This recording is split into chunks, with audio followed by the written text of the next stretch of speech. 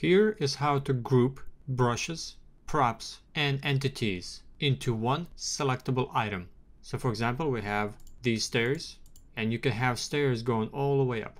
And it's helpful to be able to select the entire set of stairs instead of selecting them individually. So in order to group objects, left click to select, press Ctrl, left click to add to a selection. When you have all of the objects selected, press Ctrl G to group. Now if you deselect and select again, you'll select that entire group. If you want to ungroup, select the group again and press Ctrl U to ungroup. You can also add props or entities and group them all together. So left click to select, hold down Ctrl, left click to add to a selection, and press Ctrl G, or go to Tools and select Group.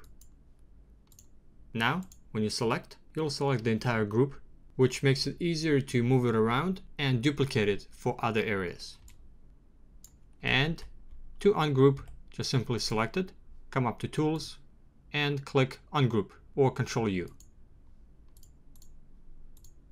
A very important final note is if you grouped your object and you can't select the entire group, make sure you have groups enabled under Select option. If you have solids, then you'll select individual objects, even if they're grouped.